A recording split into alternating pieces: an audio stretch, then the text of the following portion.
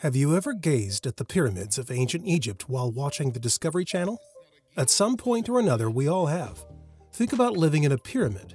The fact that the ancient pyramids were built with all stone walls, minimal ventilation, and no modern conveniences suggests that they may not have been very pleasant. Consider living in a futuristic pyramid, because that's exactly what the Shimizu Mega-City Pyramid is. What is the futuristic idea that will be built in Tokyo? Is this building science fiction, or can it be a future reality? That's just what we're here to find out today. Make sure to keep watching until the end. Trust me, this will blow your mind. Shimizu Corporation. When it comes to infrastructure and technology, Japan is known as one of the most developed nations in the world. Over 93% of the country's population uses the internet, and Japan is home to some of the world's top innovators in the construction and infrastructure development industries. The Shimizu Corporation, a company that specializes in architecture, civil engineering, and general contracting, is regarded as one of the top 20 construction companies worldwide and among the top 5 in Japan. Therefore, it is not surprising that they have ambitious goals for the development of their company, as well as the layout of workplaces and retail establishments in Japan. One of their ideas, the Mega-City Pyramid, combines cutting-edge technology with the sustainability to build a utopian city. The proposal finds solutions for many of the urgent problems facing Japan and the rest of the globe, such as overcrowding, pollution, and oil-dependent transportation. Shimizu's Mega-City Pyramid is aesthetically stunning and represents the pinnacle of engineering design, while having a lower footprint than would be required for a regular city. Mega-City Pyramid. Over Tokyo Bay in Japan, a pyramid known as the Shimizu Mega-City is planned. With a size 14 times greater than the Great Pyramid of Giza, the structure's sheer immensity would dwarf all other constructions.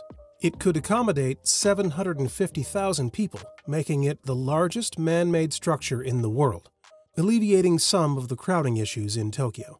In fact, the size of the pyramid is such that the weight of the materials needed to construct it would be impossible. Future availability of robust, lightweight carbon nanotube technology is a requirement for the design. Huge carbon trusses and tubular beams, assembled with the aid of robotic arms and air-filled membranes, are part of the Mega-City Pyramid's architecture. The three-dimensional framework would enable the city's business and housing needs to be fully satisfied by supporting buildings of different sizes and shapes inside the metropolis. The struts made of carbon nanotubes would provide the extraordinary strength required to endure almost any natural calamity or injury. The building was envisioned by the company as a long-term solution to Tokyo's demographic problems. There is only so much viable room to plop down buildings, given the country's hilly island terrain.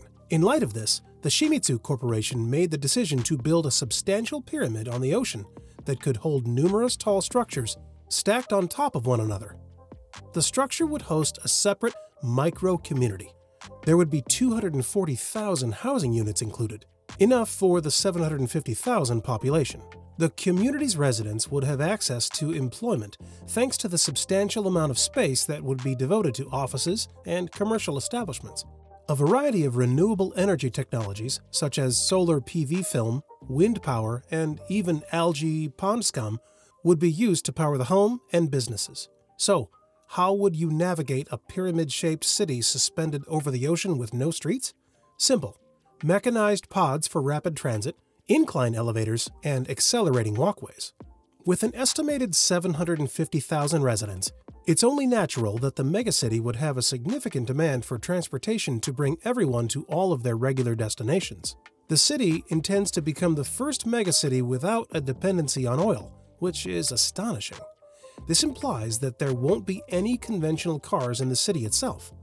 This implies less emissions and air pollution for the metropolis of Tokyo, which the megacity is intended to be built right next to. For years, the city has been choked by pollution. Currently, just 25% of Tokyo has been paved, and people's top concerns include transportation. Traffic moves so slowly during peak hours in downtown Tokyo that it is more effective to stroll than to deal with the gridlock. This issue would be resolved by the Mega-City Pyramid by getting rid of the highways. Instead, They have built paths within the hollow trusses to make up the city's framework. Within those boundaries, autonomous electric pods may quickly transport passengers wherever they need to go at the touch of a button, without the need for a driver, as they are driven by computers and adhere to magnetic paths that run beneath the surface of the road. Moving throughout the city would be possible along the trusses not only horizontally, as would be the case in a traditional metropolis, but also diagonally and vertically. This makes it possible to commute considerably faster than is possible in 2 dimensions and on the ground. The pods, also referred to as ultra for urban light transit, that have been recommended for usage in cities have previously been tested in actual settings. To enable a seamless transition from the current city to the new one, experts have also figured out a means to combine the intelligent design with the present design in Tokyo. The autonomous electric train that currently connects Tokyo to the Bay may one day allow passengers to access the brand new pyramid metropolis. The transportation system for the new metropolis was carefully planned. The Obayashi Research Center has been used to allow testers to use 3D technology glasses to try the new trains and pods in a totally virtual environment to work out any potential kinks before even breaking ground, in order to ensure that the new concepts for transportation work and make sense for the average rider.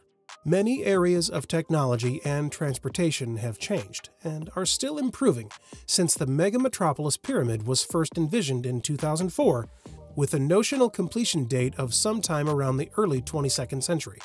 More options will probably be on the horizon as the globe concentrates more on electric alternatives to oil-burning transportation.